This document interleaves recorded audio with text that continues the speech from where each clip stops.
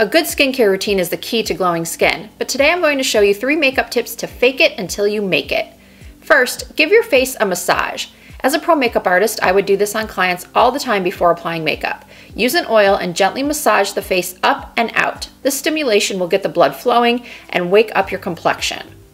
Next, use a glowy primer like this one from Charlotte Tilbury called Hollywood Flawless Filter. This particular product can be worn on its own or mixed in with your foundation. This creates an even level of sheer glow that looks really natural. But if you still crave even more glow and want to use a separate highlighter, try mixing textures. Another makeup artist trick is to use a cream highlighter first and then apply a light dusting of powder highlighter on top. This will make your highlight pop and keep it looking freshly applied all day.